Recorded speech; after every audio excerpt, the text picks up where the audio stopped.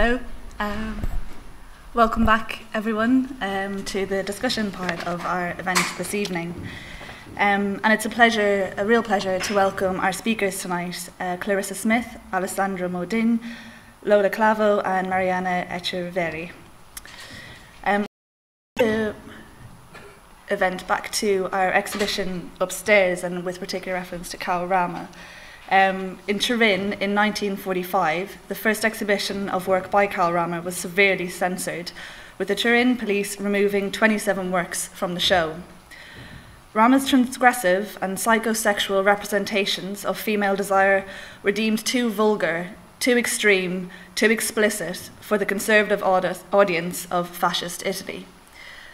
As seen in the works upstairs, Rama interrogated the human body, exploring sensuality, sexuality, and desire in a visceral and extreme way, with legs splayed, vaginas emitting snakes, and erect tongues proliferating her landscapes. For Rama, painting ignited erotic desire, and she continually searched for the erotic in everyday objects. As Beatrice Preciado, a renowned author of gender sexuality, claims, Rama invented sensualism, visceral concrete art, and porn brew. In her work, she subverted the prescribed modernist depiction of female sexuality and presented the female body as both violent and mutilated, yet active and vital.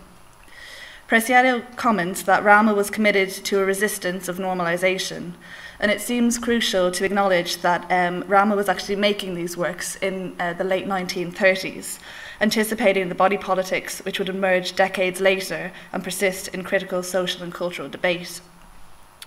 So tonight's discussion relates to pornography and emphasises feminist and post-porn readings, and through a range of perspectives aims to unpack ideas of desire, the proliferation and place of pornography in contemporary society, and to consider ways to subvert conventional rules or definitions. And this is by no means a debate either for or against pornography, but a means to encourage constructive conversations and possible new readings on pornography, and to make visible the broader academic field of porn studies. So to introduce our speakers tonight, and in order of appearance, I'd like to welcome Clarissa Smith, who is Professor of Sexual Cultures and Associate Director at the Centre for Research in Media and Cultural Studies at the University of Sunderland. She is founding co-editor of the newly launched Porn Studies Journal, the first dedicated international peer-reviewed journal to critically explore material considered pornographic. And with the support of the University of Sunderland, she has initiated the first large-scale study of audiences engaging with sexual media, which surveyed more than 5,000 respondents. Following Clarissa, we'll have a presentation from Alessandra Mondin, who is a PhD candidate at the University of Sunderland, and her PhD is exploring the politics of queer feminist desires in pornographic media.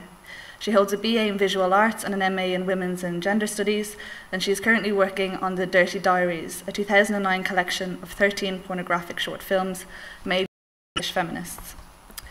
And following Alessandra, we have presentations by Lola Clavo and Mariana Echeverri. Lola Clavo is an artist and a filmmaker. Her short film, La Lucha, won the second prize at the Petra Joy Awards, which is held during the Berlin Porn Film Festival. She graduated with a distinction in MA Filmmaking from Goldsmiths University in London, and in 2013 she received a Poirier's Feminist Porn Award for her contributions to the field. And joining Lola is Mariana Echeverri, a multidisciplinary artist and director. She has collaborated with several art collectives from the Barcelona queer punk scene, exploring sexuality, post-porn, gender, and queer theory. In 2012, Il Mondo Gallery held the first solo show of her work, Bestiario, a photographic series that explores the concept of desire in its most pure and emotional state. So following each of our presentations, we'll have a panel discussion, and then following that, there will be time for questions from the audience, so we would like to engage you in the conversation. We are recording the event, and we're also streaming the talk, so if you could hold on for a microphone to ask your questions, it means that we can capture everybody's contributions to this evening's event. So I'll hand over to Clarissa, and thank you all for coming.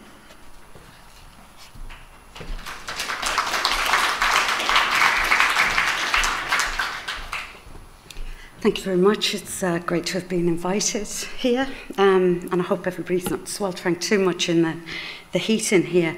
What I'm going to do is try and contextualise a little bit some of the, hopefully some of the discussions that we might have later on in relation to current climates around pornography and ways of thinking about both art, porn, and popular culture more generally. And I want to do that really by talking a little bit about what it means to start an academic journal in this area at this particular juncture, at this time and in this place. So I work in a new university. That means that it's not one of the Red Bricks or the Russell Group. We exist on the kind of periphery of proper higher education for some people. We don't get access to the same kinds of research funding as, say, Oxford, Cambridge, or some of the London universities. We have to scrabble for the money that we do get. But one of the things that new universities have been particularly good at is approaching topics that other people consider, other academics might consider to be not really important enough to examine. Now, of course, there are always notable exceptions to this, but in the main, most of the research in the UK into the areas of pornography, sexually explicit media more generally, have actually occurred in the new universities. And that has meant actually that usually they've found a home either in women's studies courses or in the broader fields of film, media and cultural studies. And that also has meant that in fact pornography has not been taken as a singular item, but there has been exploration of it according to kind of traditions and ways of thinking that have come out of media studies more generally in particular, but also cultural studies, sexuality studies, and an intention to examine pornography as a broad field and as an important form of human interaction and mediated representations of what might be considered to be our most intimate interests in sex. So it might seem a little bit surprising that actually given all of the heat that arises around pornography, the fact that in the last 2 decades there has been major concerns around the ways in which pornography is appearing to take over mainstream media, that it is leading to various kinds of addiction, marriage breakdown, divorce, etc., contributing to a rape culture, contributing to widespread sexism. It might seem rather strange that actually within many of our universities, or indeed within public discourse more generally, we tend to avoid talking about what pornography actually is, okay? And Emily suggested that we weren't going to try and decide whether we were for or against pornography.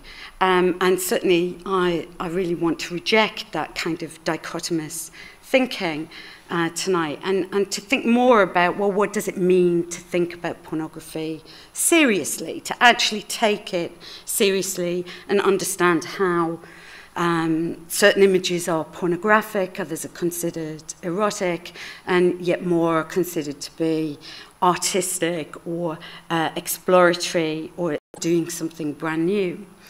So I want to start though with the fact that we, myself and Fiona Atwood, who is also a long-term researcher in the areas of sexual media and pornography, we approached a couple of publishers, actually maybe about 6 or 7 years ago, might even be longer than that, to see whether they'd be interested in a journal. The first idea was one called Sexual Cultures, because we thought no one would go for a title like Porn Studies or Pornography Studies. And sure enough, we were turned down by a couple of large publishers. But we finally hooked up with someone from Routledge about 4 years ago. And they were more interested in what we had to say about the possibilities for a journal.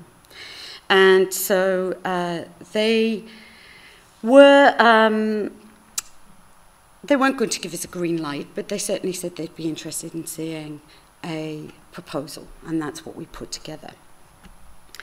And over the period of time we were putting the proposal together, there were lots of things that were happening politically that actually enhanced our arguments that the journal was necessary. So the Daily Mail, for example, which always gets an honourable mention or a dishonourable mention, depending on your point of view, in any talk about sexual media or about media that ought to be censored more generally. They're always on that campaigning mode, whether it's video games, film, or the internet. So the Mail had begun to complain quite considerably about internet porn and what it was doing to young people. Alongside that, Claire Perry MP, David Cameron clearly saw this as a vote winner as well, to be suggesting various ways of clamping down on porn. And there is no doubt, of course, that porn is rather is a controversial area, right? I mean, if we're looking at images like this kind of it's a screenshot of an opening a homepage for Pornhub. And, there doesn't seem to be much that one could say is redeeming or particularly interesting beyond the sexual in the representations that are here. And so, it can be quite difficult to understand how we might want to argue that, pornography is good for us, right? But I'd want to reject even that question anyway, whether or not porn is good or bad for us, because it seems to me to be asking the wrong kinds of questions.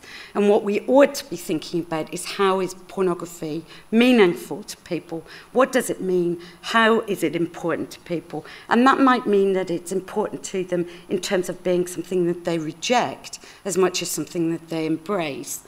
And so these are some of the things that we were hoping that we would be exploring in the journal.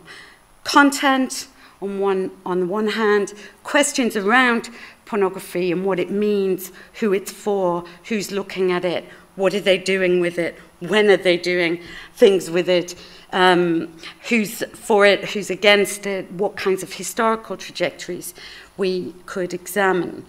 But unfortunately, that's not generally how pornography gets to be talked about, and there are too often questions that seem to be really rather circular and actually indeed stupid. And I want to just use poor old Jeremy as an example of this, right? He's not the worst, of course. Or if you watch people you've never met doing the most intimate of things for the delectation of their viewers, what their viewers are doing is best not thought about. But what effect is all this exposure having upon us and upon our children? I mean, one of the things that really strikes me as very odd there is the idea that, well, we don't want to think about what people are doing when they're looking at pornography, but at the same time, we have to examine what the effects are on them. Well, how are we going to do that if we're not prepared to think about what it might be that people are doing when they're engaging with porn? And of course, what this turns out to be is that he's only got one question, actually, and one way of understanding what might be happening when people are looking at porn. Sure, but what's going on here? I mean, is the whole country just masturbating more, or what?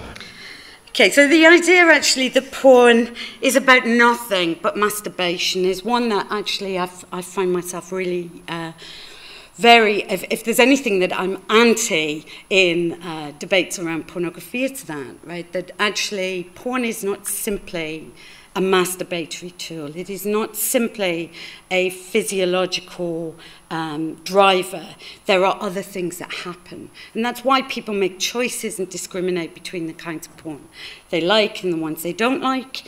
And it's important for us to start to recognize, what is it? What are the factors that mean that some people engage with porn and others don't?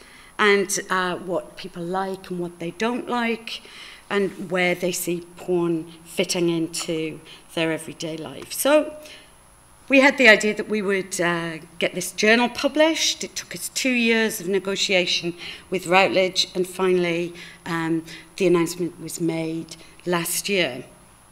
And it was great that it would be launched. We got a lot of interest in newspapers and elsewhere, and various kinds of responses. Some of it, well, this is just going to be smutty doodles, nudie pigs, and elaborately staged sex shows are all going to be part of what we look at. And that's true. We wanted to look at historical materials too. And this is the front cover of the journal that we came up with eventually, after a number of other kinds of covers were rejected, ones that had featured naked women on the front cover, as if porn is only ever about women, and that was something that we wanted to avoid, and we were very pleased with this front cover. But not everybody was kind of welcoming of what we were going to do. The Daily Mail was actually, interestingly, deciding that we would be talking about 50 Shades of Grey, which was interesting because we hadn't decided what would be in our first issue, though they thought, yeah, it would be expected to be one of the topics covered in the first couple of issues. And then there was a campaign against the journal. So Routledge received a number of letters of complaint, and then also notification that this petition was going around. This did feel very strange at the time that this happened. It was around about the same time as we're in now, so July, August. Everybody gone on holiday, number of stories in the press, and lots of journalists ringing us up and saying, well, what about this petition? What are you going to do about it? And we decided that the best policy was probably just to let things ride out and not to do anything about it. But it was quite difficult not to feel worried, actually, because there were various kinds of discussions about whether or not our universities ought to be supporting us, how far people could go in boycotting the publishers, and comments about the journal being like a journal of murder studies from the point of view of murderers. Really quite heated ways in which people were responding to the news of the journal. And, of course, this was represented in the press as being the for and against arguments, whips up a storm, that we were attacked for promoting porn, that we were going to foster the normalization of pornography, that we had a pro-porn stance, weren't engaging in critical debate. That this, of course, is the usual pitting female academics against one another, actually, which is rather boring, actually, if you're in the middle of it, but I guess it sells newspapers, doesn't it?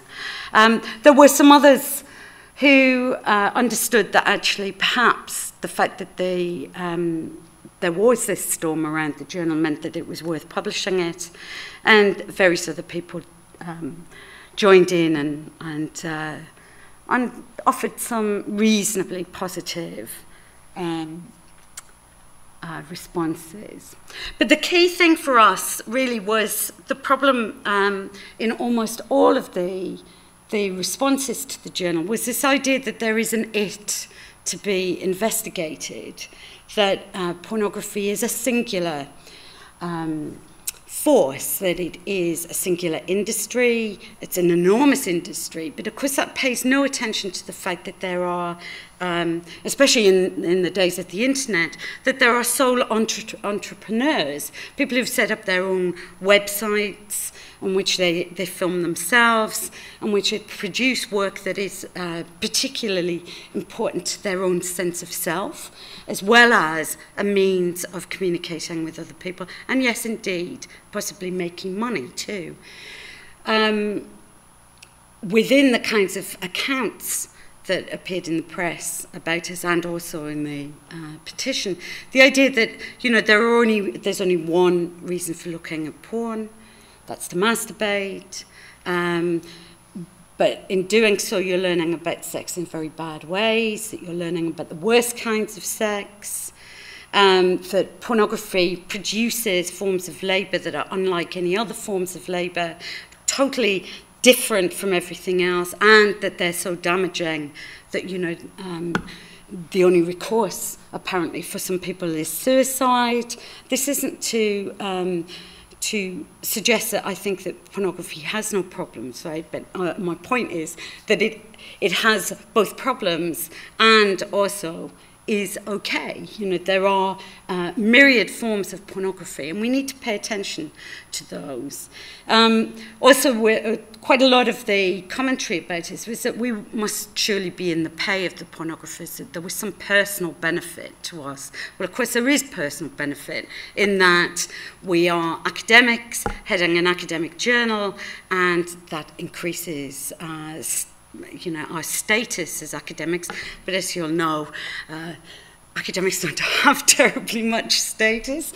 Generally, there's no financial rewards for us, and whilst it might mean impact in terms of the research assessment exercises, it doesn't do terribly much else. But the key problem for us is really the ways in which there's endless debate of the same issues, and a kind of research inertia that just goes on more and more. Porn may be getting more and more extreme. We may be seeing things that we'd never expected to see before, but that our understanding of it remains the same as came out of second wave feminism, with books like Andrea Dworkin's Pornography, Men Possessing Women, published in 1981, that actually we can still map supposedly we can still map what's happening in pornography in its various forms through the work of someone like Andrea Dworkin. I think there are real problems with that. So, in a way, what I want to do now is to suggest that, well, the journal is out, and at some point, hopefully, people will see that it has a wide-ranging remit. Of course, they're not going to see that straight away because we have 4 issues per year, and we see it as a long-term endeavour that will go on for, you know, well, hopefully, for decades. So actually, in order to see what the journal is going to be, one needs to take the long view. We hope it's going to be a place for really good quality work. And one of the things that I think is really important that the journal hopefully will do is trace some of the historical issues and some of the ways in which questions resurface constantly, and what might be interesting about why those questions resurface time and time again. So the exhibition here that's on at the moment is made up of works from you know, more than 70 years ago, works that are exploring female desire. And why is it that we still don't have proper languages for thinking about how women artists, women performers, women in popular culture, women generally, we can't understand how they talk about desire in ways that doesn't return to the dichotomies of slag or drag, right? The idea of good girls versus bad girls, Madonna, whore, dichotomies, which seem to return constantly in our understandings. And the thing is that actually art explorations of sexuality and the flirtations with pornography are not themselves brand new, as we can talk about later, hopefully. So I just thought I'd run through a few, very select and very quickly, because I'm in danger of running out of time. Ooh, tiny bit. Cosi fan tutti in the 1970s, with her explorations of sexuality and transgression. Of course, Annie Sprinkle in the post-porn modernist, Jeff Koons and Cicciolina. We've also got Jemima Staley and her work Stripped from the 1999, which questions power and voyeurism in the art world through a set of images of her stripping in front of the curator, the artist, and others. Exhibitions like Pop Life at the Tate and Seduced, Art from Antiquity to Now, which is at the Barbican, it's probably about 6 or 7 years ago. But before that, in the late 1980s, What She Wants, an exhibition of women artists and their explorations of the erotic male body. There have been lots of ways in which art and pornography have kind of meshed and come together and then moved apart. And it's not entirely one-way traffic, of course, because if we think about Andy Warhol's blowjob, which, of course, is not explicit in showing bodies per se, but it is explicit in the idea of pleasure. And then K.R. Boosie's Requiem, which is a riff on Andy Warhol's blowjob, which has influenced, which we can see the influence of in the pornographic website Beautiful Agony, where people upload videos of themselves in the throes of orgasm or in the process of achieving orgasm, getting to orgasm. Interesting ways in which actually art and pornography filter through to each other. I could have talked a bit more, I would have liked to have talked a bit more about the notion of the obscene in relation to art, but anyway, maybe that's something we'll do in the questions.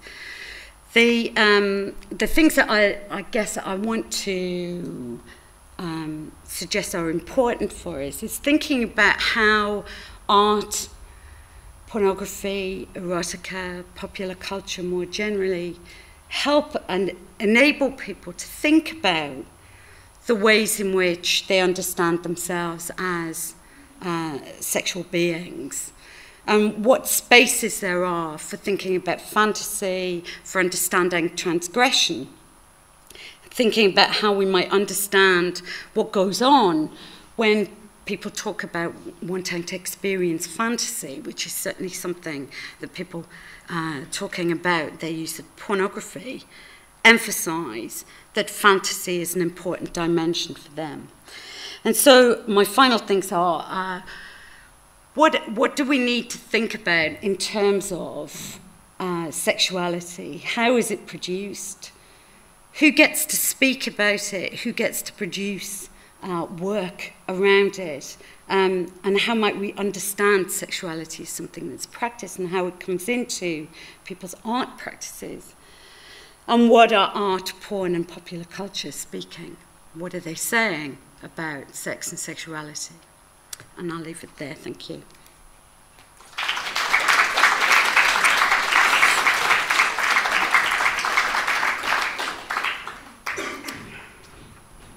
Sorry, I overran. Let me go down. Thanks.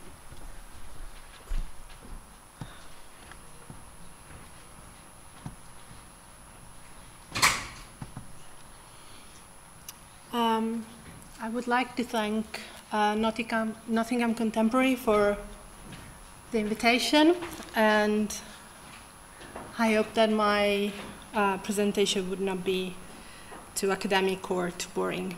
I would like to start with a quote by the artist Barbara Kruger, who said, "I see my work as a series of attempts to reinsert certain representations, to displace the subject and to welcome a female spectator into the audience of men." And I think this seems to ring true also about feminist porn as well. Feminist porn has been around since the early 80s, and especially from the early 2000s, the production of feminist porn have been more and more diverse, and it is said to be shaping the field through the challenge of dominant representations of gender, sexuality, race, ethnicity, class, ability, age, body type, and other identity markers. This is a quote by Courtney Treble, one of the pioneers, we could say, of queer feminist porn nowadays. And I think it summarizes very well what feminist porn might be. And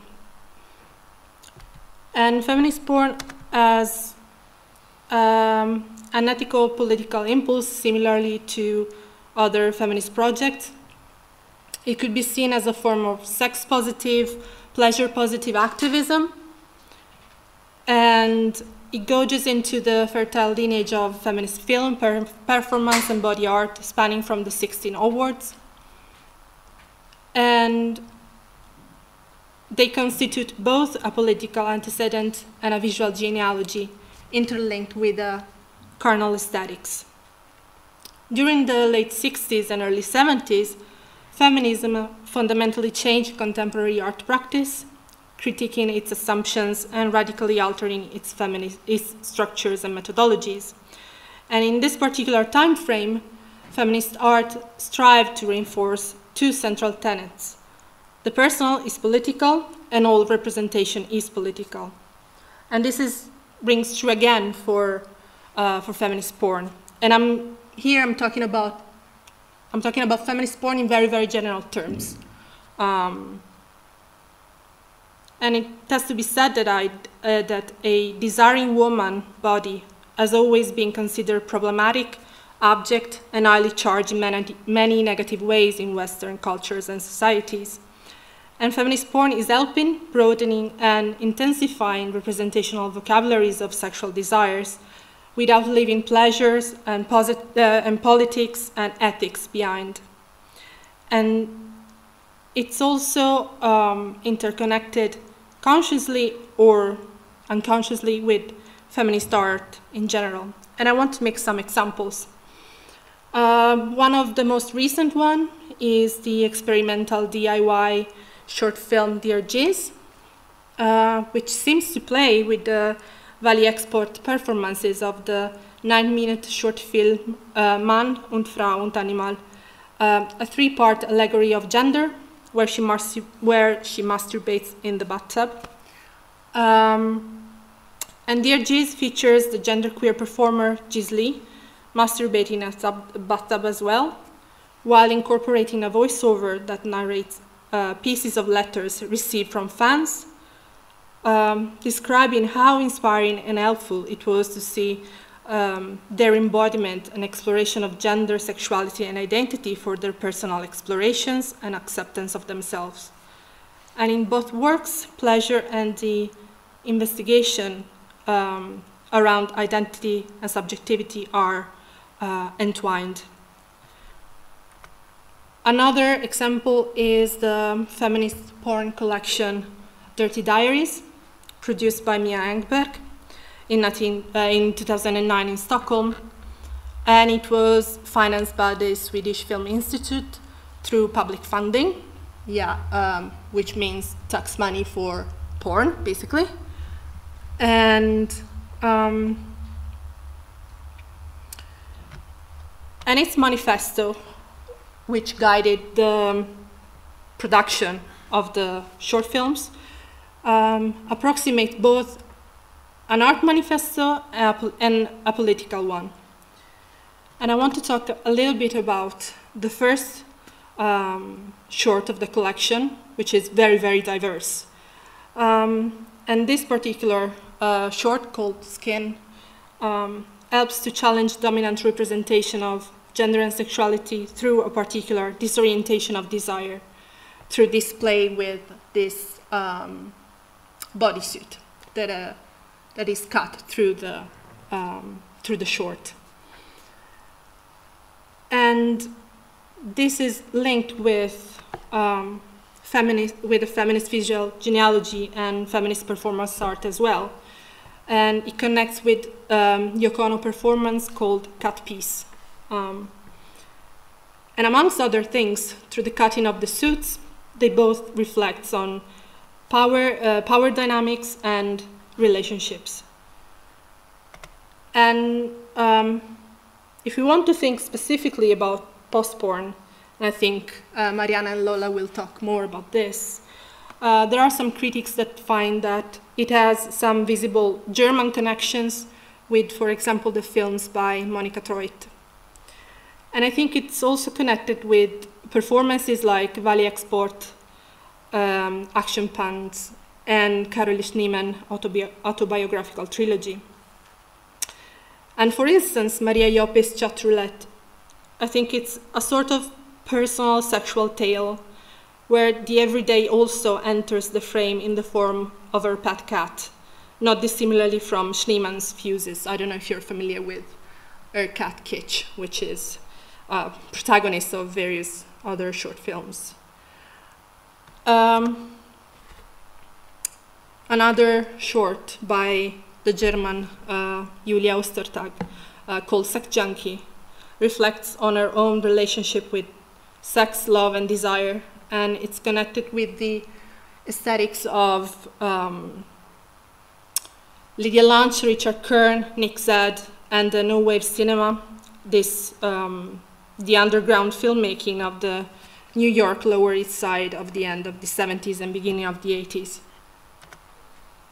And feminist porn is very much aware of its lineage, influences, and inspiration. For instance, we can see it in Emily Jouvet, Too Much Pussy, and Much More Pussy, which are, Much More Pussy is the X-rated version of the first one, basically. And they are described as a sex-positive road movie and explicit documentaries about the wild adventures of 7 women on a performance art tour. And Sadie Loon, one of the performers involved, engages in the reenactment of the famous performance by Yannick Sprinkle called Public Service Announcement. And this performance by Sprinkle has signified, some critics argues, the passage from the production of mainstream porn to a porn with a political content and aim of a social transformation. And I want to talk also about the production side of things, basically. And feminist porn is invested in practical, ethico-political terms in this as well. And not only, we will see a bit later, not only production is talked about, but also representation is talked about by the very agents who are involved in feminist porn. And like in feminism in general, there are indeed some tensions and productive contradictions in feminist porn. And some of them can be traced in the discourses around how it should be focusing more on the ethical aspect at the level of production, and some others on how it should show positive and therefore ethical representations of women, queer, and trans individuals, for instance, in their sexualities and identities. And this is specifically connected to the discussion in early feminist film criticism of the 70s, which focused on the positive or negative representations of women on screen, and on the later identity politics-driven gay and lesbian studies. And recently, very, very recently, the focus has been on organic fair trade mode of production and distribution. And ventures like Pink Label TV are trying to build a business model for porn that explicitly speaks of and operates through a feminist ethics, which could appeal to feminist audiences. And the website reinforces the notion of a fair trade model through a distribution policy that grants profits directly to the directors of the porn production hosted. And in addition, an ethics of production is explicitly stated on the site. And Sid Blakovich, one of the co-producers of Pink and White Production, performer and multimedia artist, comments on how this kind of endeavor is assembled around a different model from the usual capitalist American production. In this endeavor, porn production is about a DIY ethic that has its most recent antecedent in punk subculture, sustainability, as in fair trade systems that highlight the sociality of the business practice, and a community that gathers around specific values and identities. And this positive apparatus created includes community building, thanks to pornographic material that is seemingly inserted in a circuit where producers, directors, and performers share the values of the audience they are marketing to. Thus, these consumers are potentially engaged in form of consumption that inextricably and explicitly bind together certain cultural and economic choices more than any other pornographic production, perhaps. And performers at the level of production ethics are very aware, seemingly, of self-care and aftercare practices, and these practices foreground their own and the co-performers' well-being, and they're stressing also individual agency.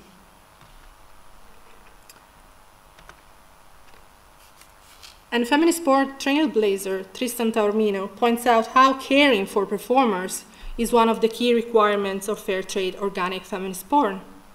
In order to bring feminist values into mainstream straight porn for women and men, Taormino implements standard practices of the industry with other strategies in order to care for performers while presenting them as three-dimensional human beings. For instance, also with the help of interviews which are intercut with the erotic action, where sex workers have the rare opportunity to speak for themselves, something that is rarely seen in mainstream media. And the independent hardcore feminist filmmaker and producer Petra Joy shares similar concerns and practices too. And feminist directors like them strive to create a positive work environment for everyone through various practices on and off set. And they seem also to realize what feminist scholar called an ethics of care. And all these fair practices benefit workers because the focus is on their humanity and value, but they also create for feminist porn a sort of structural makeup, a set of discourses around it as a genre in opposition to the mainstream and as a niche market. These feminist directors are affecting the field from within in multiple ways, but they're also having an impact on the perception of porn, its producer and audience, and on the actual consumption of porn. They might meet the demand of an audience that may or may not identify as feminist, and that is dissatisfied with the industry as it is or as they perceive it to be. In the meantime, they are supporting the development of a new consumer base that perhaps stayed away from porn because of worries about harms to its performers, but who may now feel more comfortable with the possibilities of ethical productions. So the audience might feel the fulfillment of an ethical condition of looking at the meeting point of desire and responsibility. But also there's another issue, and it's around content and what is represented and how it's represented. So talking about feminist porn, the scholar Ansabo outlines the importance of high cinematic production values and a progressive sexual political commitment, and a set of characteristics thought to espouse a fair trade logic of representing desires. And this discussion over content is polarized into opposite direction with different ethical premises. So Sabo contends that porn is more than workplace. It's essentially a genre delivering a discourse on sex and gender as it seeks to arouse the viewer. And if content of this discourse isn't feminist, the porn isn't feminist. Petra Joy goes further and suggests that by definition, feminist porn should subvert conventional rules and representation and present equality of the sexes. For instance, she opts for boundaries around the type of sexual acts shown in her films and in how they are performed. And another vision of feminist ethics around content is present, for example, in the words of the erotic writer, film director, and producer Erika Lust, when she argues that it is impossible to label certain sexual acts or preferences as feminist and some other as non-feminist. And this sort of polarization around content is sort of a slippery slope, let's say. And it reminds me the diatribe of the feminist sex wars of the 80s, in a way, where a strong opposition was set by women against violence in pornography and media, against BDSM practices because believed to be in tune with patriarchal violence, and policing thus some feminist desires. So, discursively representing certain practices, acts, and desires as less degrading than others, and thus implicitly more feminist, is linked with the attempt of positive representation of women and women's sexuality. But positive is itself a politically and ethically fraught label, as it carries an implicit value judgment within it that will always be subjective and culturally specific. But that, in the mesmerizing space of the pro-filmic, can convey the impression of neutrality. But also we have to think about the complexities of the audience readings and investment, and that certain women or feminist preferences could have been marketed to us and arguably mirror simplistic cultural construction of femininity. And I would like to finish with a quote by Downing and Saxton, which says, if we accept that filmmaking or or any other representational practices take place in the realm of the ethical, since these decisions involve a negotiation between desire and responsibility, then every aesthetic decision has an ethical dimension. And I would like to stop here and leave the floor to Mariana and Lola.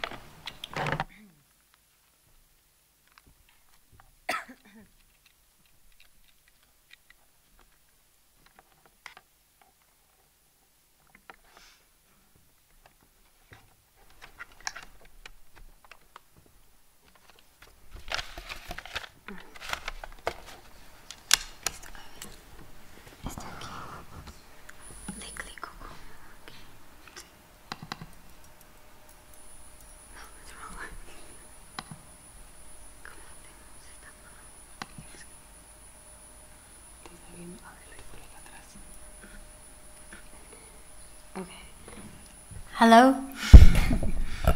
Sorry, maybe you should close your eyes because this is not in the right order. I need to fix it. So don't look. Okay. Now. Alright, so I'm Mariana. She's Lola. We've started a collective called Exotica Loom a few years ago. So we're gonna make some short, briefly presentations about ourselves, and I'll start. So, as Emma mentioned, I was involved with, to give it a name, was like the queer punk scene in Barcelona a few years ago, and still because, well, they're my friends and family. So I'll start with this image to tell you about, this is, so how I see porn, and to talk about porn. For me, it was much of like a personal experience. We started not all at the same time, but everyone much with a natural exploration with sex, sexuality, and gender fluidity as a group of friends and people we know that have the same interests, and we were all at the same time in Barcelona, which is a fairly free city to explore these things. We are a group of many were artists, performers, poets, writers, and we were just, it felt like we were experimenting and at the same time thinking about it and then writing about it and working with that. So to talk about it, it's always to talk about not just what I did, but collaborations mainly, because we could say we were a community, although some people might not agree with that term, but it's important for me to mention other people as well who helped me build this idea and what I think, what I feel about porn nowadays. So this was like early 2000s in Barcelona. So Maria Llopis, I think Alessandra mentioned it, and friend and also a writer and an artist. Also Lola collaborated with her in other projects, and the three of us.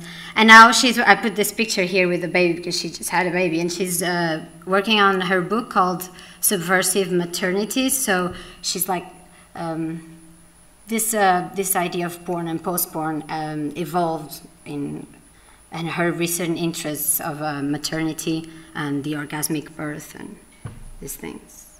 She knows better. So Itziar Siga, this first picture here, is from the book Femmes of Power from Della Grace Volcano. She was interviewed. She's a writer. This was a book as well. I've heard the first book that we made together, the cover, and I'm part. She interviewed me and a lot of other. She would devenir perra would be something like becoming a bitch, kind of. So it's about, she's very interested in subversive femininities. That's what she works with. Those are other books of her. And Diana Torres, she's, so her AKA Porno Terrorista. She has this website, the book called Porno Terrorismo. I think you can understand what it means. She's a poet, she's a performer, and she's a very interesting artist, very radical. If you check her website, she has a quite interesting manifesto. Also, it's all porn, sexuality, and art related like the other ones. Here, this is the... so in Barcelona, we had a few, well, in Spain, a few... get-togethers like conferences and workshops and performances that will last for a few days, like 3 days. We had the Post-Porn Marathon in 2000, if I'm not mistaken, 2001, run by Beatriz Preciado. We also talk about her. And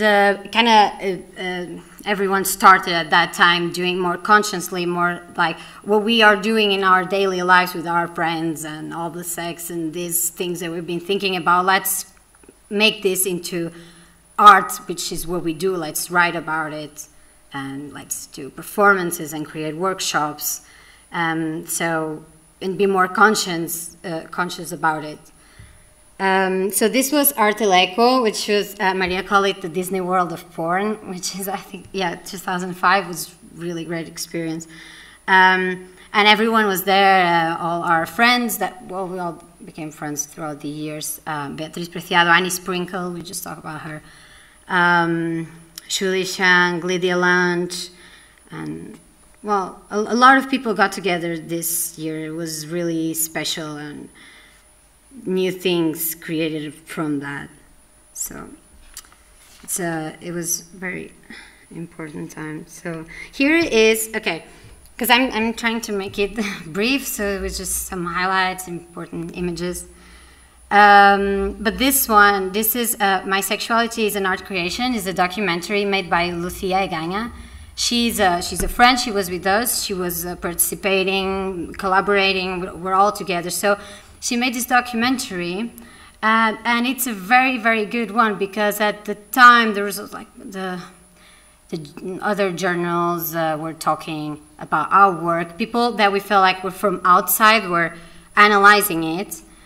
And this documentary is, it's really good because she's part of it. And she created this film with interviews, and it's quite funny because it represents a lot of the scene, if you can call it, with people have really different opinions sometimes. So it's not like we were doing something specific or everyone was doing a kind of porn, or not even everyone had the same views on porn or feminism is at the time. So it's quite chaotic, but so it's really interesting and really, it's a very eclectic group of people. So more sorry, I put here the website where you can buy it. That's distributed. I think it's kind of a good documentary. So more centered on what I did personally. I was studying fine arts at the time, like in the early 2000s. So as a final project, those three photographs over there, the bestiario, were more like my take on it. As more, I am more interested in creating fictional environments or the production of culture through fiction and fictional landscapes, fictional characters. So I did Bestiario, that was a few years ago. And then in, I think, 2010 or 9, I did Self-Devouring. And in a way it was like a turning point in the work I was doing. I think I got a bit fed up with porn and I was too involved, and I needed to create a distance. And so, not just because of that, but because of the experience that I was living, I did it, and it was like a way to stop it for a while and to create this dramatic pause. Yes, okay, so briefly, that's my presentation. And now, Lola. Hi, so I'm Lola. I just wanted to also explain a bit who I am and what I'm coming from, because some people confuses us and thinks I'm also part from this Barcelona scene, which I wasn't. So I come from a traditional film school. Those are some frames of my films from film school. So I was, my education was very industry-oriented, film directing, to just learn the normal mainstream films. But I started to be very interested in sexuality from my first films. So this is some of them. One of the films I made when I was studying was Null of Lost, which was very controversial at the time in the school and outside. That was my first film that was shown in a gallery. This film is about how to explore your own sort of sexual desire, how not to judge people for what they do when they're having sex, or they, you know, what they desire, what they like. For me, sex was always very interesting in terms of making films about it, because it's a way of seeing social structures by analyzing sexual behavior is very, I don't know, it's very clear to me the relation between these two things. So social structures are clearly sort of mirrored on sexual behavior. So that was my main reason why I was doing this. So then I finished school, I moved to London, and in London I discovered queer theory. I didn't know anyone that was doing that at the time. That was while Mariana was in Barcelona. And then with queer theory, I started thinking about genders and all this. And I wrote Switch, which is the film that then got the award last year at the Portier's Awards. With Switch, I just wanted to talk about gender roles. I was trying to get a really simple sort of idea of how masculinity and femininity are quite fluid, and you can play with these roles at any point, and anyone can play with that role. So I'm going to show a clip, a few short clips of this film. It's 20 minutes or 25, so I'm just going to show 3 minutes of it. So it's just like a taste.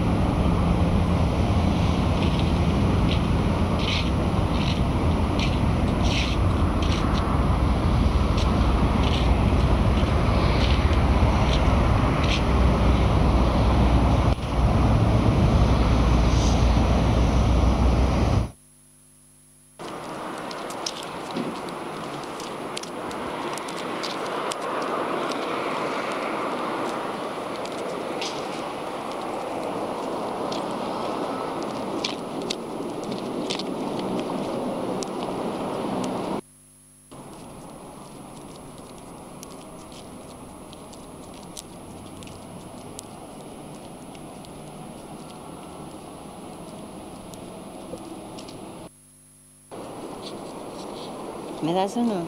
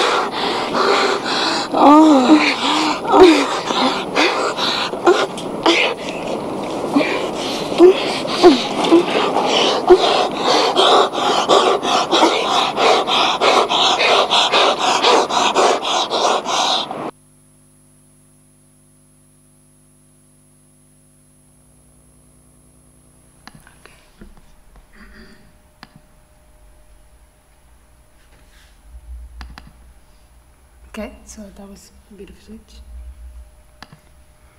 Here you can see a making of when we were cleaning the fence. So this film was very important for me, not just the film, but because I met Mariana and I met Maria Llopis, and that led to a lot of collaborations and a discovery of other kinds of films. So with Maria, I made some other films, mainly as her cinematographer or first AD. Some Alessandra mentioned one, like Chat Roulette or Real Life. Those are also making of from when we were doing this. And we also made recently this DVD compilation, which is a DIY compilation of some of our films and some of other people's films that we think they need to be out there and they need to reach people. We get quite a lot of emails of people trying to find our films and where can we see this kind of stuff. So that's why we made this. But it's completely DIY and we don't make any profit of it. So it was a bit of a disaster. And then with Mariana, obviously, we became a couple and then we started working, also collaborating.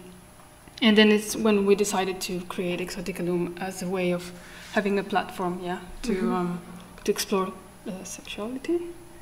Yeah. And she's going to talk about it. So, yes, we made Exoticalum like maybe 2 years ago. Yeah, and also because as an artist and she as a film director, we were also working in other fields. I mean, our current interests are not directly related to porn, so. And at the time, but we are still interested, and we keep seeing other films, and films that are called porn, and those that are called cinema, and sometimes there's no connection between two. They're like too separated. So we haven't done. We have a lot of ideas that we want to work on, but we mainly did Corpuscle, which we're gonna play now, and also we created some performances in London mainly. This one was in Portugal, of just screenings. We created a performance with this artist called Philippe Canha, and at a festival in London. Also, we were at the gallery where we screened the documentary I told you about from Lucia. Like generate some events and performances. And we did, yes, and we did Corpuscle, which was quite well received in a lot of festivals, and it's where we met Alessandra. She interviewed us last year at the Berlin Porn Film Fest, where, well, we'll see how it is, and then if you have questions about it, maybe I'll show you first. Okay.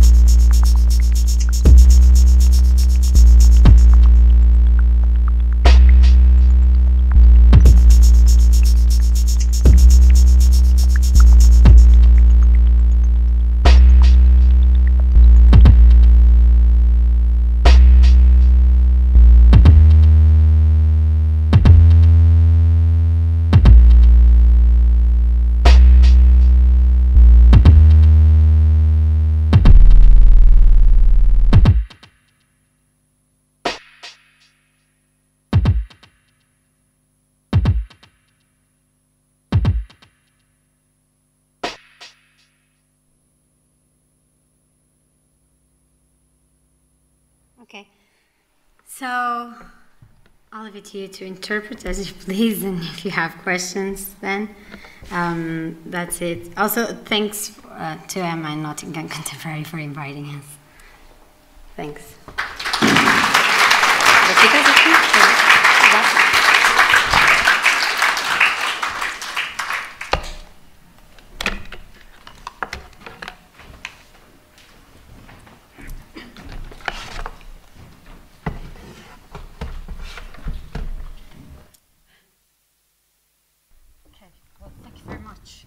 Are these on?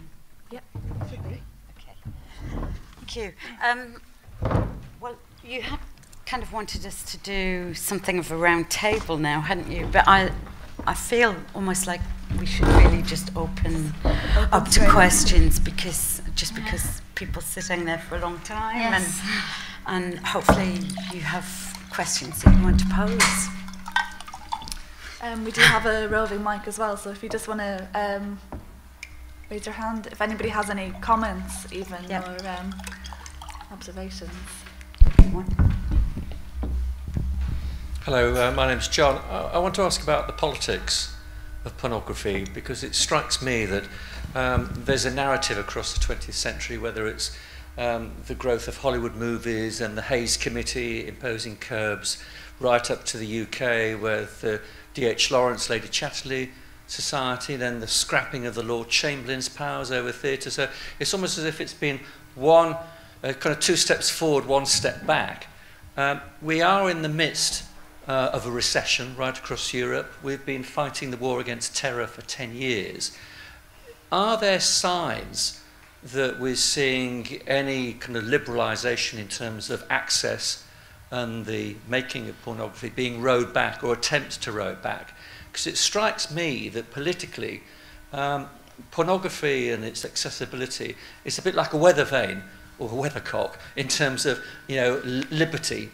And we're on, it strikes me, a cusp between kind of liberty and what's available and what's allowed, and repression and what's not allowed. Okay, I'll answer that question. And I think we are in very interesting times, actually, with regards to censorship. We've got the legacy of the last Labour government. If we're talking about the UK, the legacy of the last Labour government in its Criminal Justice and Immigration Act, which includes provisions around extreme pornography, and which has outlawed possession. So it hasn't been about making or distributing pornography in recent years. It's been about the possession of it. And of course, you know, there are areas on which I think lots of people feel that there is some consensus around child porn imagery, or as other people might want to call it, images of child sexual abuse. People are agreed that those are images that lots of people are agreed those are images they don't want to have available. But we've also got a government that is moving incrementally towards more and more censorship. So we've got the filtering proposals with ISPs. They're not even proposals, they're actually in place now. And another bill moving through Parliament at the moment, which will criminalise rape porn. But it's a bit difficult to know what rape porn actually will be under those restrictions. And it does seem like we are actually moving, as you say, 2 steps forward, 1 step back all the time. And across Europe there are, you know, moves in Iceland to ban pornography. In the US, they're looking at the situation here with the ISPs and thinking they might like to use it, and that being suggested around Europe as well as possible ways to go forward. And of course we have always been the most heavily censored anyway. We've got quangos like ATVOD and the BBFC. So yeah, interesting times, I guess. Yes. And probably, as you say, a barometer as well, actually, of ways of thinking. And I think whilst there are moves to suggest that this is about fostering better representations of women. I'm not entirely sure it operates in women's interests always, but I don't know whether you want to say anything about. I mean, when you were talking earlier, I was wondering what issues you might have come up against in Barcelona with regard to making and distributing pornography. Well, I'm not so, I don't know that much about distributing pornography. But honestly, at the time, I don't live there anymore, it was actually quite a free environment. Barcelona has special rules. And you can go around those rules, and we actually did a lot of performance in the streets, and we had trouble with other things, but actually, no, I mean, if it was in art context also, so it's permitted when it's art. So we have that if you were at a gallery, or if it was part of an art event, or it was performances. We had places to do it, and sometimes they would, a group of a collective called Post Stop did a lot of things on the streets at Las Ramblas, which is famous. They were pushing it until the police would come. And they were able to do a lot of things, even a few years ago. It's, Barcelona, it's kind of like a crazy city, so a lot of things are happening in the streets, and there was not much problem with that. But this has changed now. Yeah. I mean, it's like until a certain point, then suddenly there is a problem, and it's a very hardcore problem. But yeah, I remember it's a quite free environment. Do you have another question?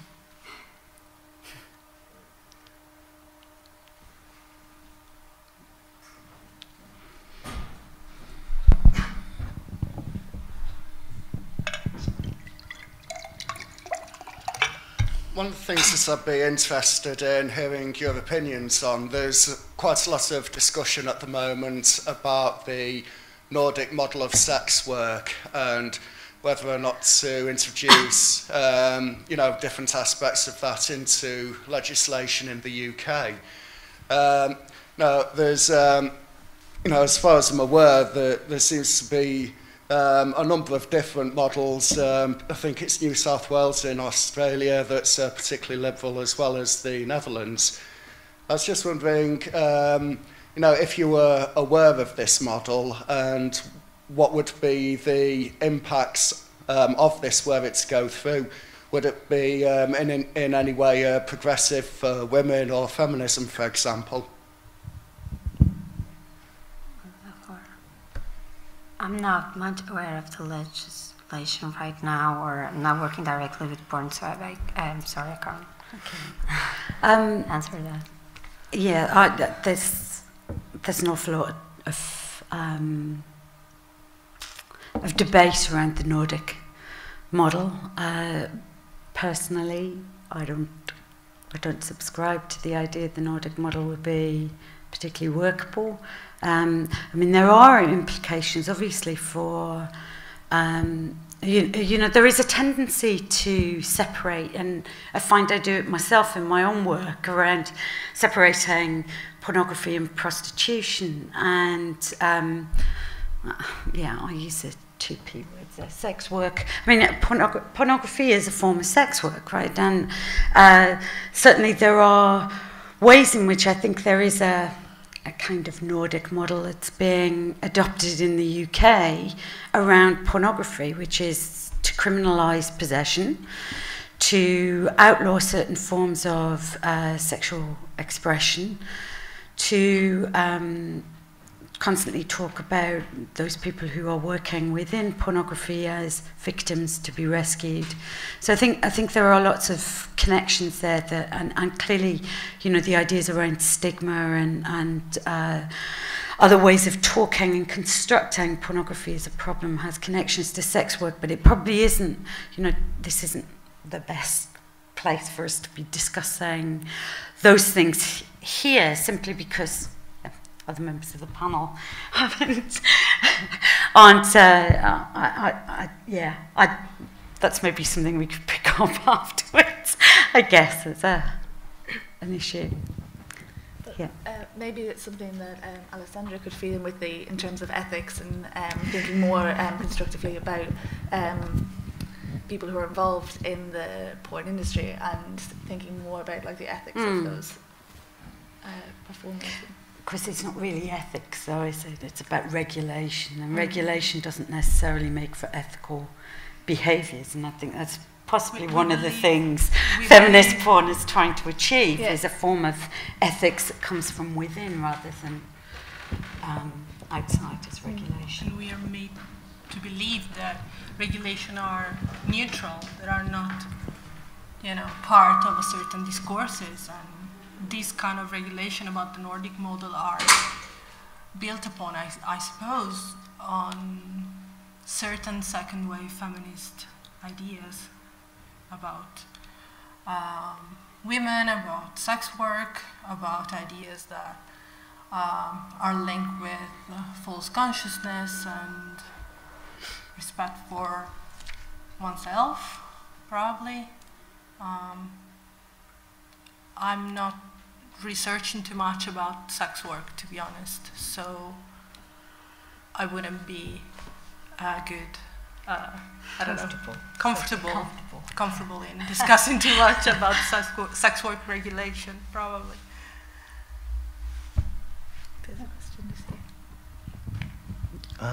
My question is, why is pornography, it seems to me that pornography is doomed to be boring, in that desire is always about getting something that you can't have. It's always about deferral. It's the Roland Barthes striptease thing.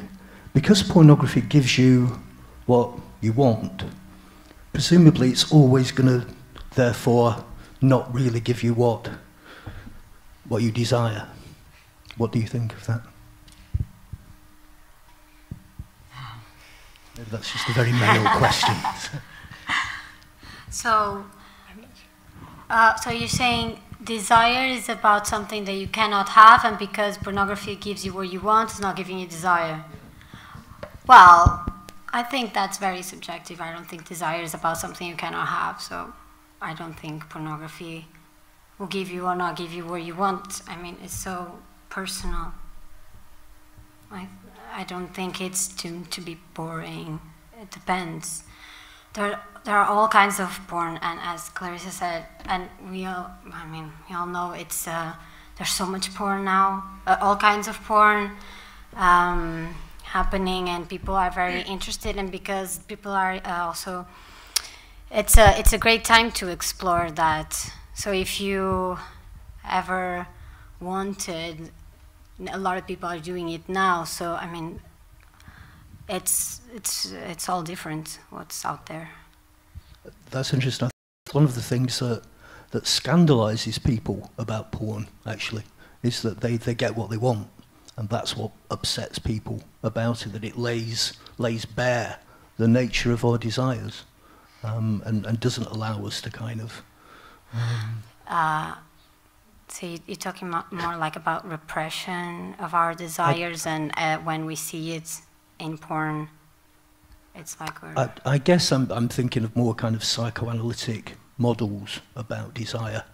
People like Lacan talking about how what we desire is always something other from the other of the other, and all that sort of punning, endlessly opaque sort of stuff. But it just struck me watching your film, which I enjoyed very much. I didn't think your film was boring in that sense. You could think it was boring. I just, I was just curious that there seemed to be a tension about how a lot of the French understand desire and how pornography fills the gaps.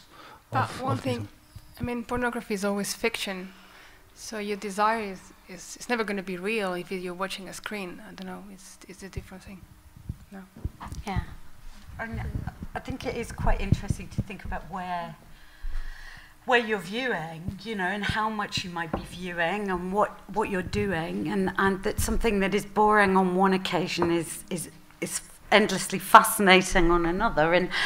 And there is a real thinness about the notion of desire, I think, sometimes in some of these models. That somehow desire is always about lack, for example, something that you're lacking, but actually it might be about something that you want to discover, which is not the same as lack, is about something much more generative and productive. And I think it's, you know, the argument about porn being boring is one of the key things that are laid at its door. But, you know, that's usually... you know, yes, of course, there's plenty that's boring, and there's also plenty that's really exciting, but not for everybody, and not always at the same time. And a sprinkle at the marathon that kind of make everyone start doing their own collectives and things. She said that if you don't like porn, make your own, and that was like the motto for everyone. And also, it's you know, you don't have to like all of it, right? That's no one requires. Not even, you don't even have to. I mean, it's not so much about liking or not liking. Even when you're doing something that might be seen as porn, even if you have a different idea of it, it's not so much about. Well, I talk from us. I think it's not so much about liking it, but about exploring something that we are concerned, curious. There we have an interest, and we might desire or might not, but it's like an exploration. It's like, you know, sexuality is all about experimenting and exploring. So as artists and filmmakers, at least that's what we try to do. So even if we desire it or not. I think, you know, there is a problem about just labeling pornography as boring, because it is it's a kind of limit word, which then doesn't allow for other kinds of thinking about what sexual representations might be. And, you know, to think in terms of what, well, personally, as somebody who analyses pornography as part of my research, my first port of call is actually my own responses, and I do find things boring, and I look at it and I think, well, why is that boring to me? What isn't working about that for me?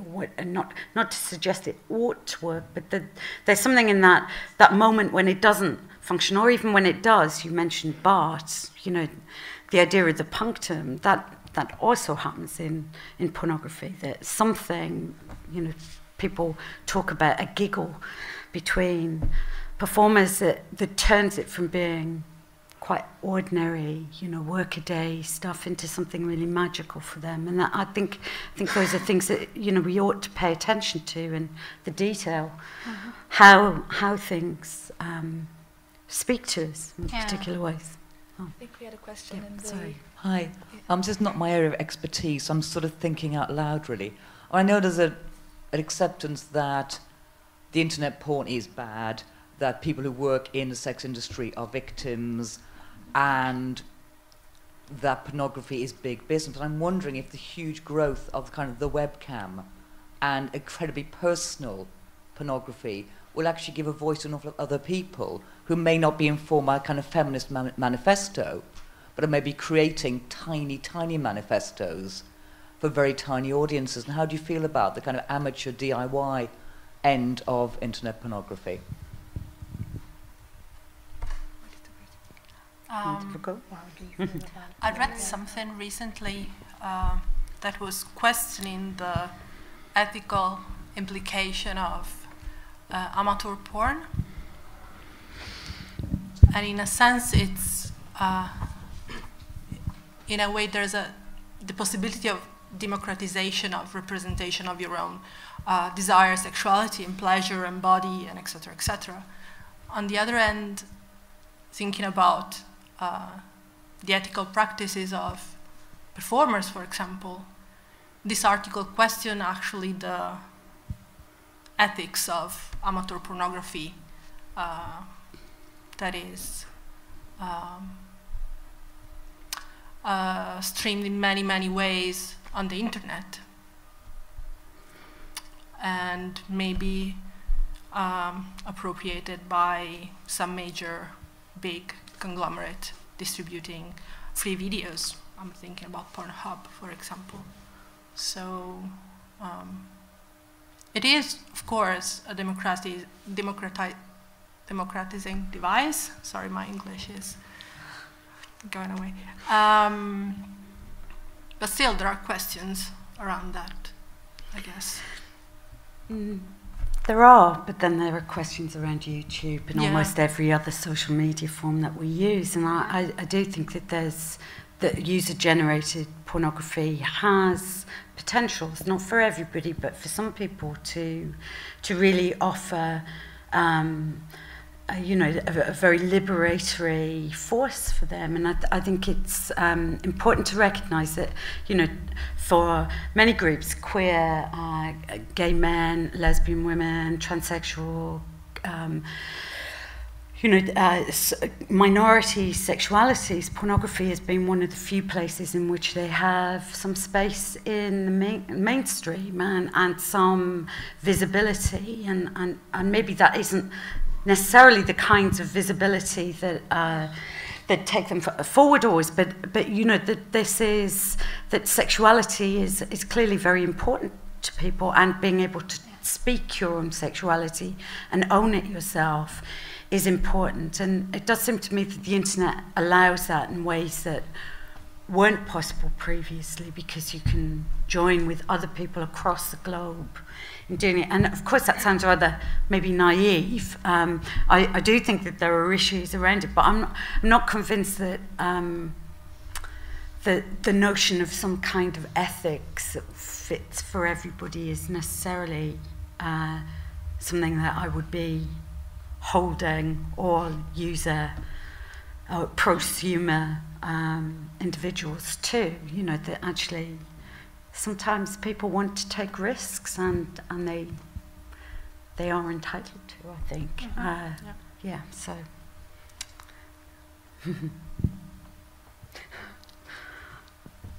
Okay, so one of the filmmakers who was mentioned, you said they tried to sort of make the performers back into three-dimensional people with the cut interviews into the performances.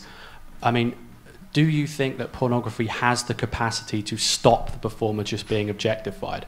I find it doubtful that you could turn the object back into a subject in a film format like that. I find that quite doubtful. What do you think about that? I think that I'm not actually buying into the objectifying discourse around porn and representation in general. I'm very critical about that particular concept. And I think, well, I'm not, I could mention Martha Nussbaum about objectification and her problems with pornography, but the kind of objectification that is said to be stripping people from autonomy is also imposed by us, the things that think that people are objectified. I see people that have loads of strong subjectivity in the agency they perform through sex work or through performance, or so. I don't know. I'm not buying to that kind of objectifying discourse too much, to be honest. And I think porn is one of the ways of representing your own subjectivity, representing your own desires, your own pleasures, your own identity in particular ways. I'm not naive about all the implications, but I don't know.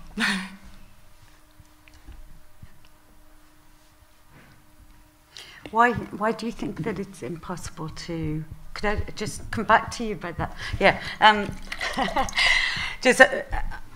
What is it that you think is the problem about maybe coming back from object to subject in terms of being filmed? It's the consumption side rather than the production side. I would think. So I don't necessarily see that it's a problem of agency and being a subject in the production of the film. It's more a problem with the audience. It's likely to be, it's as a viewer, I would imagine it's quite difficult to imagine that person who you don't know as a three-dimensional person in the sense that the filmmaker was talking about. I don't agree with this. I mean, if you see, maybe you haven't seen the right film then, because if you see some of the films of the Dirty Diaries that you were talking, they're really short films. You don't get to know the people, but you can see for like in 3 shots you have an idea of this person, not as an object or as a, I don't know, as a body. So it's just the way it depends on the film. Yeah, I think there's a, we keep in talks. We keep having some questions that it's like if you're interested in this kind of porn that is being making, there's a lot of things available, or you can get in touch with people to get their films. But yeah, we keep having this type of questions that it's like there are other things, and you know that's the main reason why some people and artists nowadays are making their own films, making their own porn. It's because, you know, they have a voice that needs to be heard, and you know, if you're interested, you can see it. So it's not always like that. Yeah, I don't agree as well. Like, it's not always objectified, because I've seen things, and so there. Of course, it's not mainstream, because it's too weird, perhaps, to be mainstream. And a lot of people has told us as well, with other things, other films, other performances, that it doesn't turn them on. And so it's not really about that, at least what we do, because we don't do mainstream porn. We just work with sexuality, and we could be called porn, but it's an exploration. I don't think it's not exactly to turn you on. It's not, I mean, we don't do like the kind of queer porn that it's been doing like in the US, like with the Crash Pad series and all that. That's porn to turn you on. Not objectified women at all, I don't think so. Actually, can I respond to that? Because once you said in an interview that post-porn, for example, is not about, you know, arousal per se, it's about politics. But actually, I've interviewed people, that's it, and they said that they've been exploring feminist porn because they wanted to know more. They wanted something to investigate their own sexuality, and they tried many. You know, they're very, very aware of what was out there and what they were seeing, and they didn't like, I don't know, Belladonna, for example. Yeah. And when they found some shorts of post-porn, they were, you know, that turns me on. Yeah. Yeah, exactly. So, I mean, when I say it's not meant to turn you on, but maybe it's not the right way to say it, but it's not to reach a certain of normalized desire that is out there. Instead, you know, when you're exploring something personal, you're not like, oh, this is going to be great, everyone's going to be turned on by this because it's my own thing. So you don't think like that, but yeah, it's more about exploring. They were able to. Anyone can be turned. They were able to explore their own sexuality in their own terms, in a you know, with a political awareness that was very, very important to them. For example. Yeah, exactly. I mean, it's a lot of it's a very conceptual thing to do, I think, and there's a lot of thinking involved, or at least sort of a work in awareness. So it's not an object at all. Got a question at the back.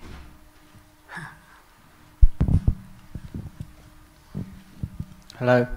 I read something recently which is about the idea that whereas formerly people might become anxious or depressed because they felt repressed within society, now that we live in a very permissive, hedonistic society, actually people are becoming increasingly anxious and depressed because they feel they're not enjoying themselves enough.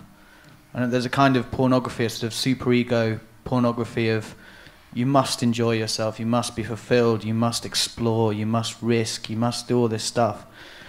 And in a sort of postmodern way, you can say, you know, and therefore, you know, everything's interesting, it's all a discourse. But the kind of, the totalizing effect of this is that they're increasing, I mean, we're not a happier society now than we have been. And I wonder if part of that's to do with the sort of alienating kind of qualities, like there's no possibility of having any subjective engagement, or within pornography generally, it's quite, there is no subjective encounter, there's no storyline, there's almost like the exact lack of that, the opposite of that. There's no intimacy, there's no sort of, I wonder if you had anything to say about that. Is that something that's kind of come up within porn studies or within any of your experiences? Like, is this sort of, the impasse or the sort of threat of not sort of enjoying oneself enough somehow? That's surely the modern condition, but not necessarily that porn is the cause of that, because I think... It's more a symptom, I think. Well, up to a point.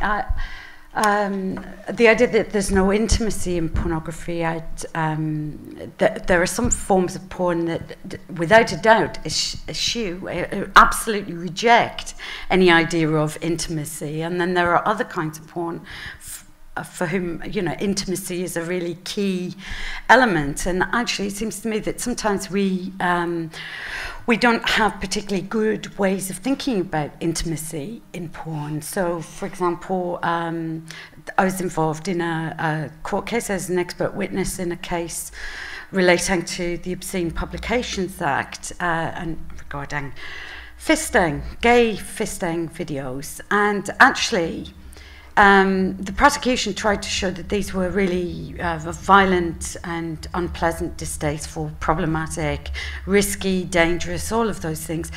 They were, in fact, some of the most intimate kinds of porn I've ever seen. And the amount of eye contact in those films was, you know, really quite mind-blowing in terms of, you know, and checking in and making sure that each other was okay. And this was very mainstream gay fisting porn, by the way, not something that's on the periphery or coming from some ethical, you know, whatever, but actually very firmly in the mainstream. Was that linked to repressing the gay marriage bill? I think a lot of the time those yeah, things.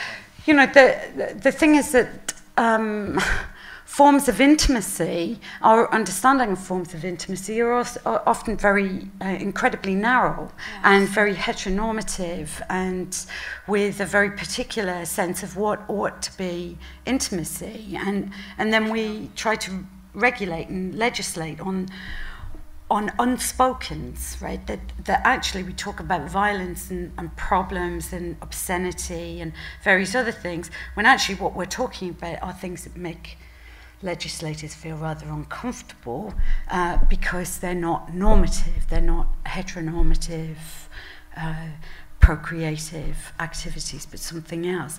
Intimacy can be a feature of really so-called extreme or obscene pornography. And I think it's really important that we don't lose sight of the fact that often, you know, censorship comes down hardest on those things that it finds most uncomfortable, precisely because actually it may well, it rocks the foundations of our ideas about what intimacy ought to be. Right? Yeah, I don't disagree with that. I completely agree. I think I was thinking more in terms of like an emotional engagement, and I think that like it's been interesting to see that there've been like people trying to set up websites where instead of kind of a one-way encounter on the internet, so you have a kind of like chat roulette and things like that, and basically they become kind of tools for people to masturbate across the internet. And I think that there's one of the founders of Facebook's tried to set up a site which is where you're supposed to chat, kind of, it's a video conferencing thing, you're supposed to make friends, and it seems to always kind of become that same thing. And yeah, I just find it interesting. Yeah, I mean, I don't want to throw out the idea that you mentioned at the start that people have real problems around sexuality. Some people have real problems around it. And the idea that, you know, everybody around us is much happier, much wealthier, much much more orgasmic, got bigger cock or, you know, whatever, and that they're having better orgasms than you. I mean, Stephen Heath was talking about that way back, you know, and you know, that kind of exhortation to enjoy yourself and stuff. But that's also a feature of almost every aspect of Western life. Let's because I think we need to be clear. It probably has a lot to do with the fact that, you know, people talk about neoliberalism. I'm not sure though that we need more vocabulary, I think, and understanding of what people are doing, because, you know, for one group of people maybe things feel very alienating, and for others actually it feels incredibly welcoming and inclusive, and, you know, that actually forms of intimacy are there, and the possibilities of communicating with other people. So it's, doesn't give you an I mean, I just can't come down on one side or the other. I don't know whether anybody else can.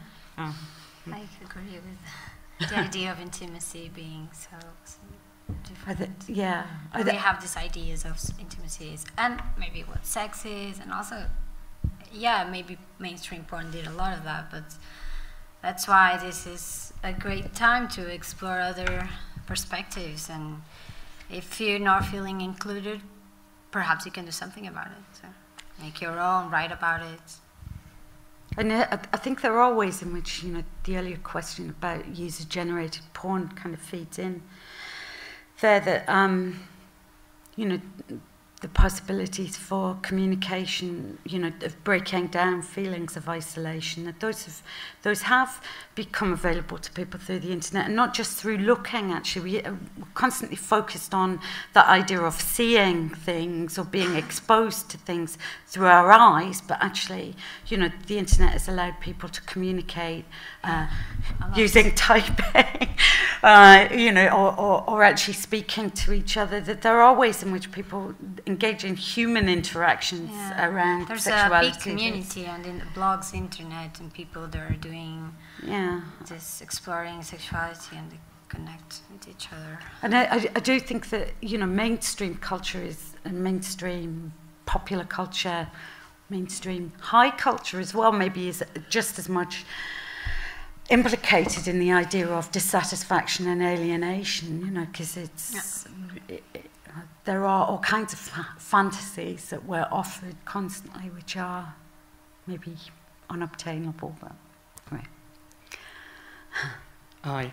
I've just got a question really with regard to the consumption of pornography, because, I mean, whether or not we choose to consume pornography is entirely down to our own particular moral compasses, as it were. But the way in which people tend to access it now is obviously through the internet, and there's a large degree of kind of copyright infringement and a legal framework there. And as the article that you put up there, you know, the 11-year-old that's accessing it, who is sort of a minor, not necessarily, you know, accountable for his own actions. I'm just wondering what that adds to the discourse here, this kind of notion of, you know, porn, as the Pornhub shot that you put up, all of those images were from commercially produced porn films, but no one's paying for them when they access them in that way. How does that affect the discourse? Well, I think the talk about ethics is really interesting, because actually when it comes to things like Pornhub, but also lots of the queer porn sites and other sites, very clearly people don't want to pay for porn, right? So they'll talk about victims in sex work, and they'll, you know, oh, it's objectifying, or it's really bad for people, it's immoral, etc. I'm not paying for it, as if somehow that absolves you of any responsibility. And I think, you know, there are some very significant questions that need to be asked here, because, yes. There've been a few shame cases as well, haven't there, particularly in America with the Corbin Fisher. They went after a lot of people that were illegally downloading.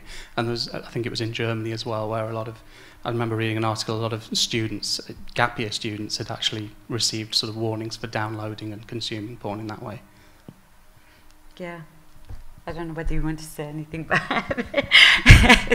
I mean, it is a bind, right? Because people like Joanna Angel, arguably one of the most famous porn stars in the world currently. She doesn't make a lot of money out of porn, right? I mean, she makes a living, but it's not a great deal of money. And then if you look on any of the Pornhub sites, yes, her content is there, having been stripped out of DVDs or off her own website and put up as if there's no cost to her in that. And so there are individuals who are having real problems about, keeping a tight hold on their materials. And it's interesting because it doesn't seem, from the research we did with consumers, actually, it doesn't seem that people do the same thing as has happened with the music industry, where, people use Spotify or elsewhere to download, listen to something, and then go out and buy the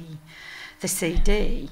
That doesn't seem to be the process. Though there are still fairly, it's obviously a profitable area still of people who want to purchase pornography on DVD or will pay to have a monthly subscription or whatever it is. So, and those are for different kinds of reasons. Sometimes it's around quality, other times it's around a sense that they have a relationship with the company or the person whose work they're buying. And I can see that would probably be very much the case with some of the feminist and queer porn.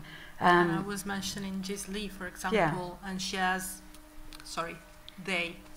has a huge fan base, and they is a very, very firm advocate of paying for your porn, because it's a mean for them to live and to produce quality porn, to be able to do many other projects. Also, they was able to pay back all the student loan before, before their classmates at university, which is very rare for the American situation now. And they is pushing this very, very firmly. To produce quality porn, we need people to actually buy and not just downloading it illegally. Hi, I guess picking up on that question away, and also kind of connecting to the question of kind of ethical consumerism in porn, I was wondering if you could say a little bit, or knew a little bit about sort of sex workers organising in the porn industry. I know there's been things like the Sex Worker University and things like that have been really interesting and really productive as well. And I wondered if kind of sex worker organisations had kind of certain interesting effects for porn working conditions that you might have something to say about. No. Testing, AIDS testing, also mobilising against some of the attempts at censorship in the US. I've just forgotten the number of the bill now, but the one that's going through for mandatory condoms, the sex worker groups have been very vocal in their opposition to mandatory condoms. So I do think the idea that somehow maybe sex workers are not politicised or not active is really well, that's just we haven't been paying attention probably, right? That's the only thing, and also the difficulties of getting that voice heard at times. That does seem to be changing quite considerably, actually, and I think that's a good thing. We had the question earlier about the Nordic model, and the most persuasive voices to me seem to be those that come from sex workers themselves, who problematise the idea of penalising clients and other protective strategies. So yeah, and I think the queer porn movement is actually that's coming out of that's grassroots, and post-porn movement as well is grassroots, maybe not necessarily aligned as sex work, but you know that's not, yeah. Whether it's part of it, yeah. I don't know whether you want to. Whether you know or not you believe in being a community, this grassroots, impulse creates a community, and also a community of viewers that are actually identifying almost as the same in a way, and. I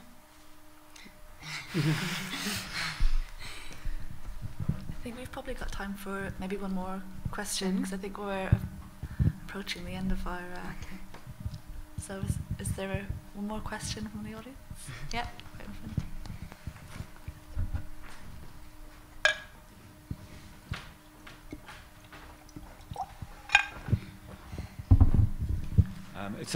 It's an assumption, but I assume that men access porn a lot more than women. With looking at sexuality like that your films are doing, do you think the female audience, if I'm right, the female audience will grow as more, shall we say, interesting and challenging looks or explorations about sexuality happen as people innovate and look at it, take it more seriously and look at it? I didn't really understand the question. I mean, I'm saying I assume that pornography is mainly looked at by men. Oh, yeah. That's my assumption. Yeah. I think what you're doing isn't the same as pornography. It's looking and exploring sexuality and creating a discussion around that through your film. Do you think that will encourage more women to access porn? Well, I think there's much more women watching porn than people think. Maybe they don't say it, but I think almost everyone, not every day, but I mean, everyone has seen something, or I think this idea is a bit, how do you know? Yeah, I don't think this is happening. Also, yeah, there's this idea that it's great for a man to watch porn, so every man is talking loud about it, about porn. But maybe there are more women looking at it that we know now, that if our films or any other films will encourage to watch porn. I don't know exactly. There's someone who's looking at our film thinking they want to watch more porn. Maybe they will be encouraged to explore a bit more what different kinds of sex films you can find, and see that it's not only what you see on Pornhub or whatever it is. You can find other things. Maybe that will lead men and women to explore and find other websites, other filmmakers. Yeah, and present a perhaps different aesthetics, different mood. I think this is more like video art. Some people call it video art. Some people call it more porn, erotic. I don't know. So I think that was what I was wondering, if we do experiment with porn more, because I think it is mainly male, from a male perspective. Will more films be made from a female perspective about sexuality? But what is a female perspective and male perspective? Well, I know what a male perspective, but I don't know what a female perspective is. But is it not like something really in your head? So I can do a film with a male perspective if I want to, isn't it? Like this is a construction, so I don't know. I think we should erase this. Yeah. I mean, in this kind of exploration of sexuality and gender, I mean, we always like, what is a female? What is a male? So what is a female perspective? But I understand what you mean, but I think after a certain point, we don't see things like that, and I think people should think about it, to not see it as that, because it's binary kind of way of thinking, and it's too narrow, I think, and and then what happens with that is that we do something, someone else does something exploring these concepts, and it's always going to be porn made by females for females. Some people I call it, and we don't think it's that.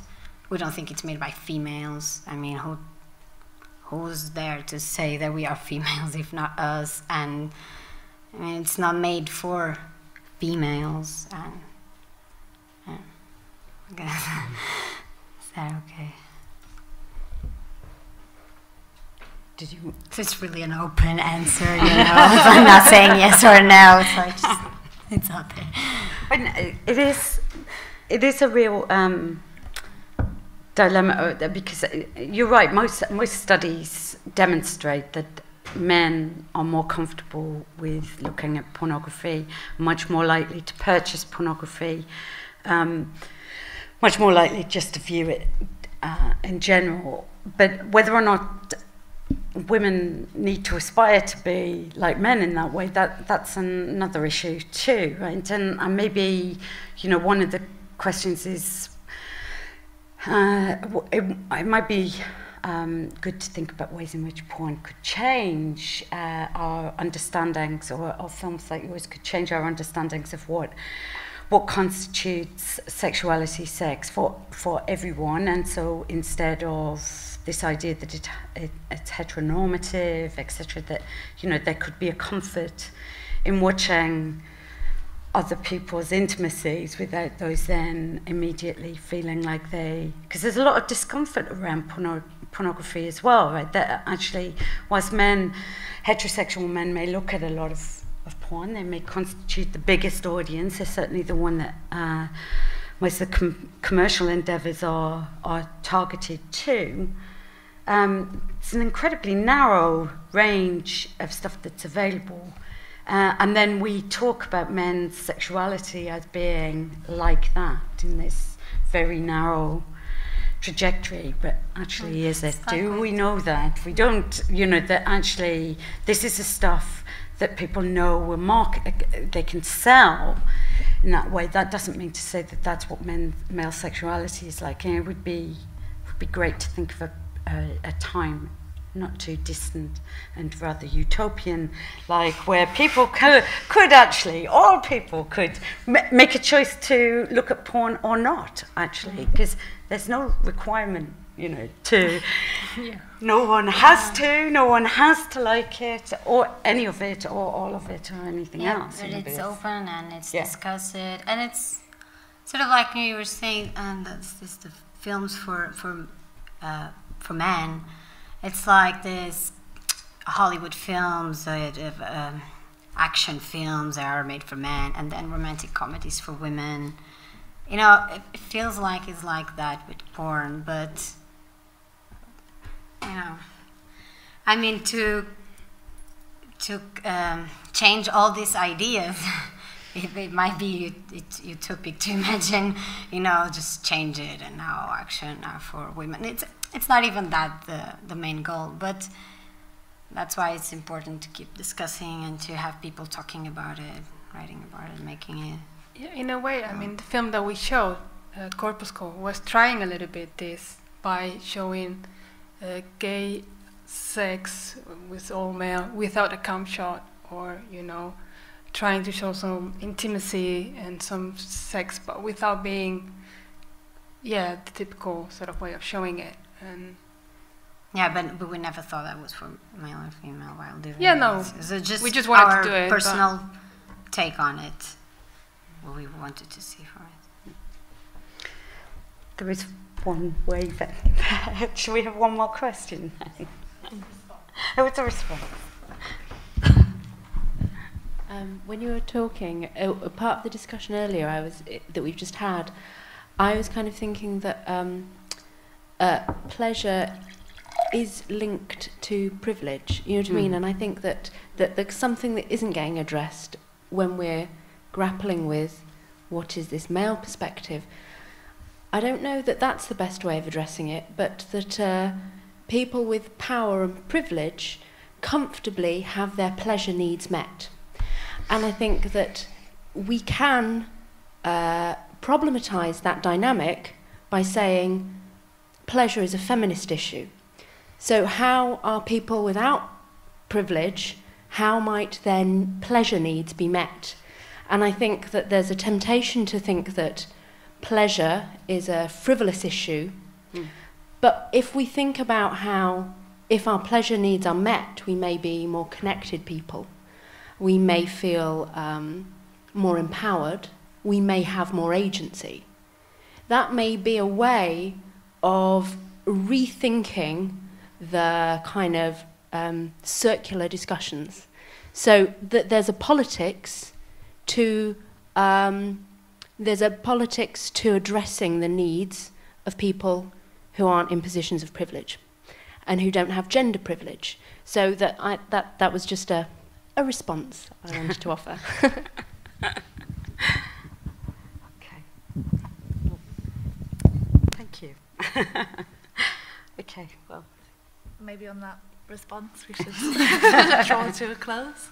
I'd just like to say thank you all very much for coming. Thank you to Lola, Mariana, Clarissa and Alessandra for a really stimulating discussion, and thank you all very much for coming.